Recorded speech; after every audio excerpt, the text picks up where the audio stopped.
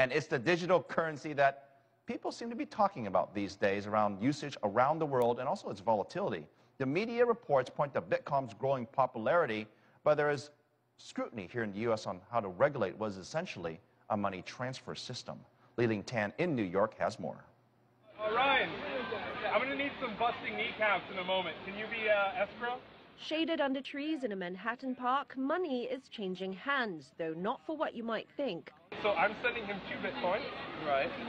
And he's going to give you cash 205. Most wearing T-shirts and jeans, these are traders betting on the digital currency Bitcoin. And Union Square Park is to them what the New York Stock Exchange is to traders in suits. I think what we're seeing with Bitcoin is a tremendous outcry from a latent demand that has kind of existed in everyone, which is the desire for an apolitical currency that can be used all over the world and cannot be stopped. But should it be stopped? Bitcoin fans hail the decentralized virtual currency, but critics say it is dangerous. That's because while Bitcoin can be used innocuously to buy and sell consumer items, it can also be used for criminal activity, such as money laundering and illegal narcotics. It's also been reportedly used to skirt sanctions like the ones imposed on Iran.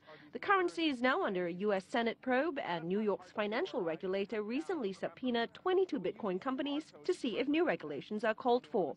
Technology entrepreneur and business analyst Ari Zoldan cautions against investing in Bitcoin and questions its long-term viability.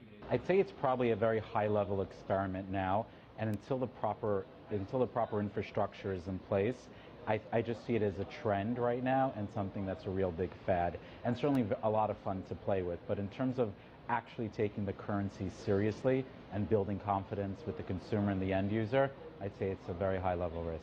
Apart from the legal arguments, what about Bitcoin's usability? Remember that $205 deal at Union Square Park?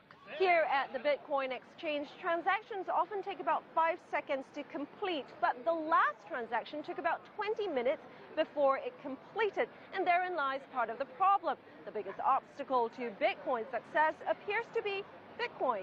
The turnout here was a minimal 8 people, and not everyone was trading. And my attempt to trade 10 cents using my iPhone was unsuccessful.